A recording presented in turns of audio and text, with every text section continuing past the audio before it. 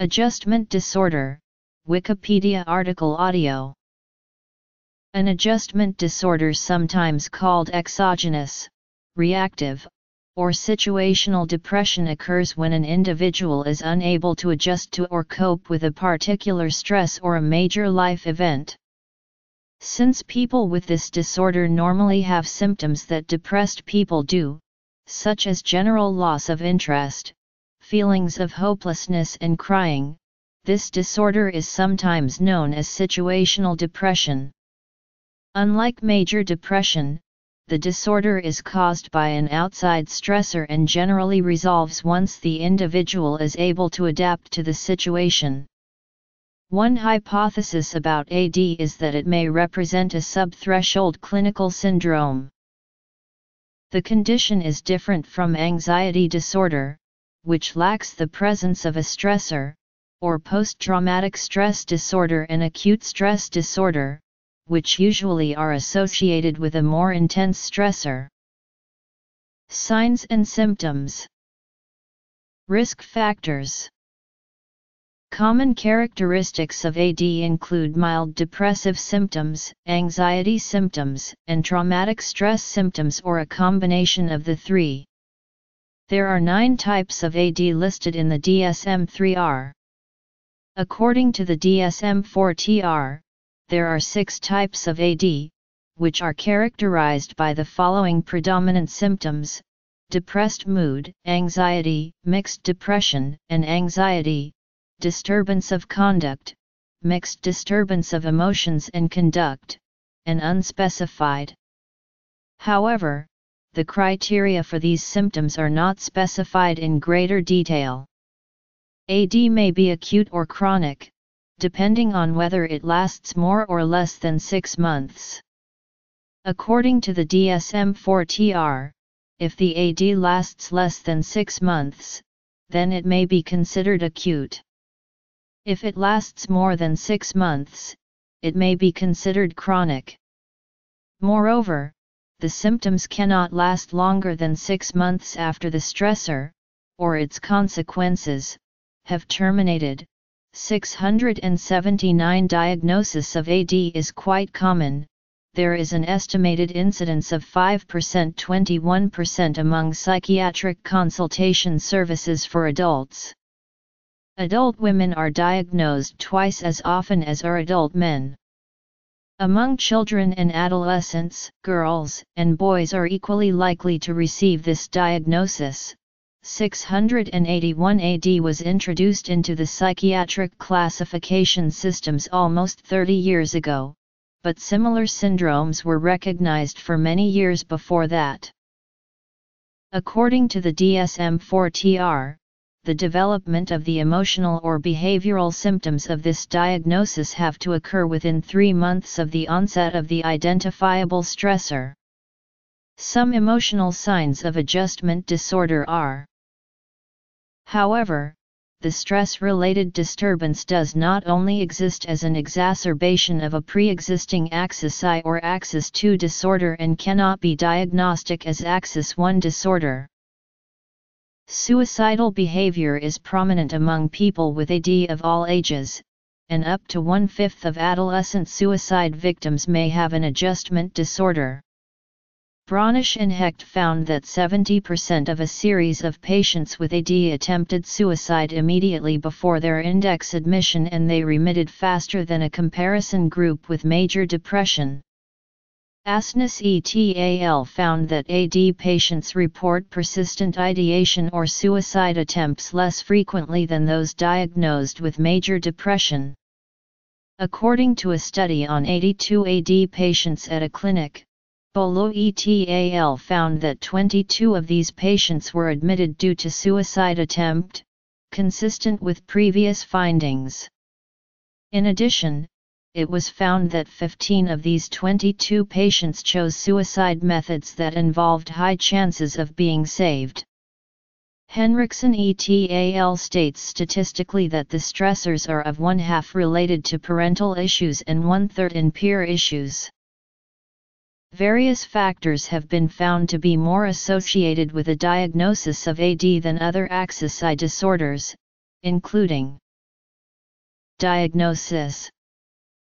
Those exposed to repeated trauma are at greater risk, even if that trauma is in the distant past.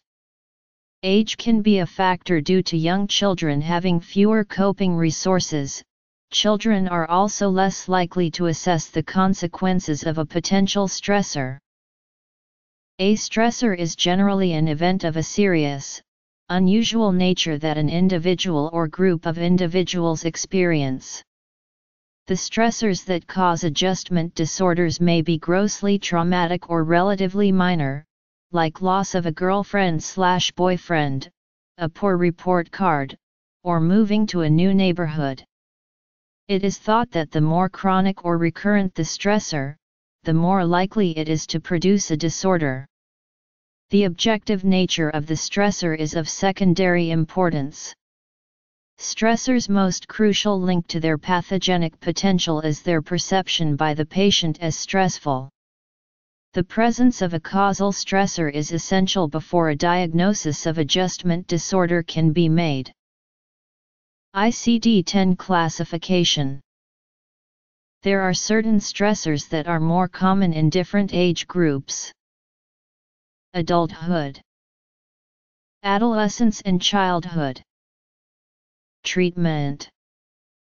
In a study conducted from 1990 to 1994 on 89 psychiatric outpatient adolescents, 25% had attempted suicide, in which 37.5% had misused alcohol, 87.5% displayed aggressive behavior, 12.5% had learning difficulties, and 87.5% had anxiety symptoms. Criticism. The basis of the diagnosis is the presence of a precipitating stressor and a clinical evaluation of the possibility of symptom resolution on removal of the stressor due to the limitations in the criteria for diagnosing AD.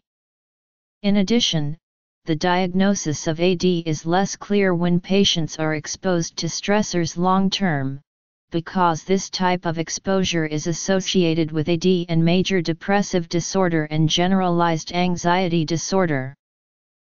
Some signs and criteria used to establish a diagnosis are important. First, the symptoms must clearly follow a stressor. The symptoms should be more severe than would be expected. There should not appear to be other underlying disorders. The symptoms that are present are not part of a normal grieving for the death of family member or other loved one. Adjustment disorders have the ability to be self-limiting. Within 5 years of when they are originally diagnosed, approximately 20–50% of the sufferers go on to be diagnosed with psychiatric disorders that are more serious. International Statistical Classification of Diseases and Related Health Problems, mostly known as ICD, assigns codes to classify diseases, symptoms, complaints, social behaviors, injuries, and such medical-related findings. ICD-10 classifies adjustment disorders under F40, F48 and under neurotic, stress-related and somatoform disorders. The recommended treatment for adjustment disorder is psychotherapy. The goal of psychotherapy is symptom relief and behavior change. Anxiety may be presented as a signal from the body that something in the patient's life needs to change. Treatment allows the patient to put his or her distress or rage into words rather than into destructive actions.